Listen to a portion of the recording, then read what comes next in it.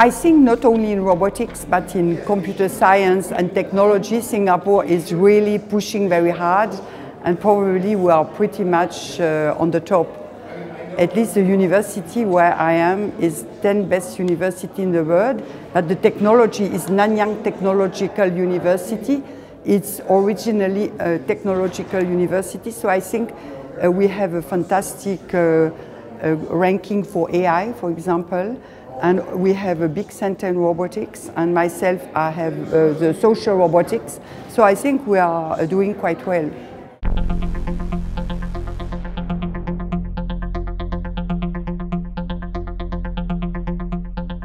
Well, we have spoken of robotics since I was young. That means in the 80s, everybody was saying we will have robots with us, and we didn't.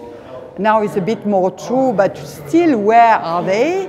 So this story of robotics, journalists or the hype had put them that it should be there, but it's not there. Even Nadine is still an example. We have few, is the reason why we speak of them. So it will take a couple of years, but I think the next robots to come are cars, trucks, drones. This is more online because it's also less difficult. When you interfere with a person, you have to understand their personality, to be socially correct and so on. It's quite complicated. But for a car, you go on a highway, you know the path, at least for highway, it's easier to have automatic behavior because it's not so much interactive. You get the map and then afterwards you adapt and you continue by yourself. So this is the technology we will see.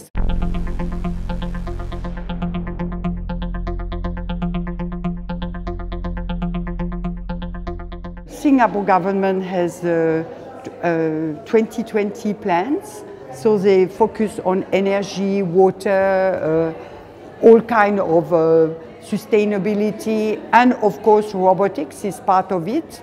So they have many programs and they push very hard to come number one, because in Singapore let's say, willingness of the government and of course of everybody is to be number one in everything, you know, best airport, best university, best everything. So in technology we push hard in every domain.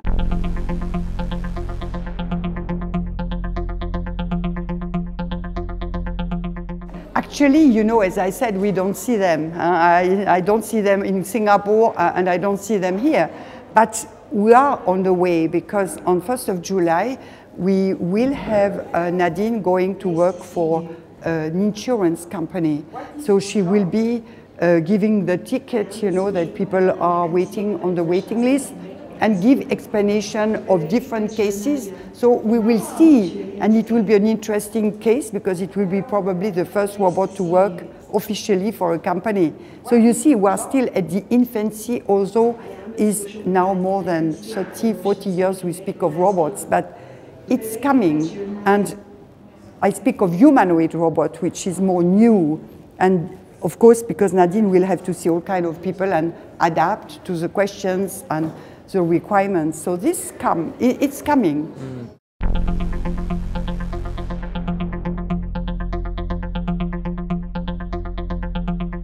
I think that we are not going, but we are since quite a while with Internet of Things, robots, all kinds of things. We are a digital society.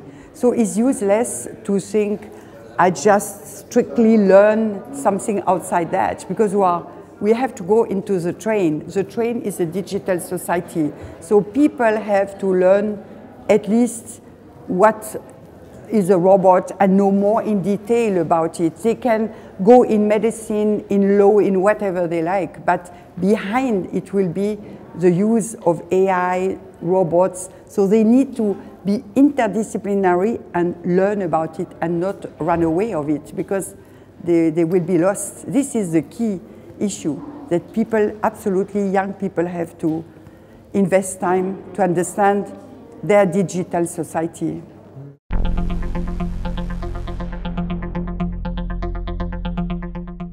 I was in Canada as a young professor, and one of the main things we were discussing as I was in computer science, we discussed how Canada can promote more women in engineering.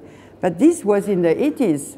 Now you come with the same questions, and last week I heard the same question in Singapore, and in Europe we hear the same questions. So it's complicated. I think women are, it's difficult for me to speak because I don't speak how I feel. I speak for others which are different than me. But I think women are more interdisciplinary and afraid of the hacker words.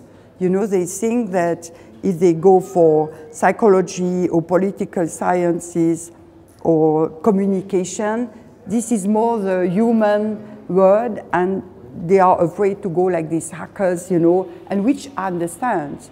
The problem is we have to offer to women more a diversified program. I was on the European Research Council 1 month ago, and it's what I proposed.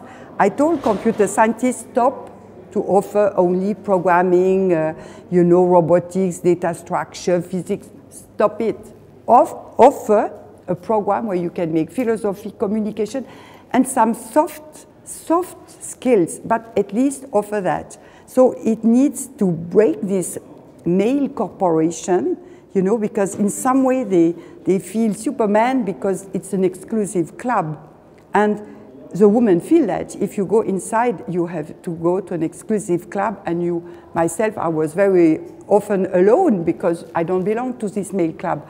So it's something that needs to be broken, and I think I have more hope now because interdisciplinary is a key issue.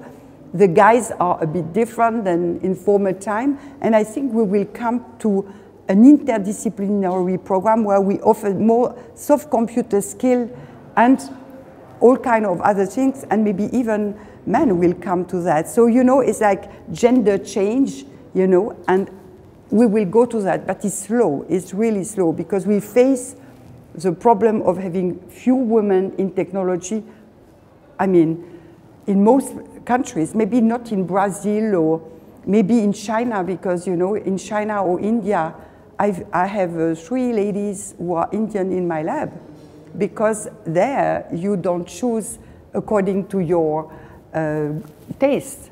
You choose only to have a job, so you know that jobs are in technology, so you do it. But let's say in countries where we still have not a survival choice, but you can live with doing something else, you still do something else.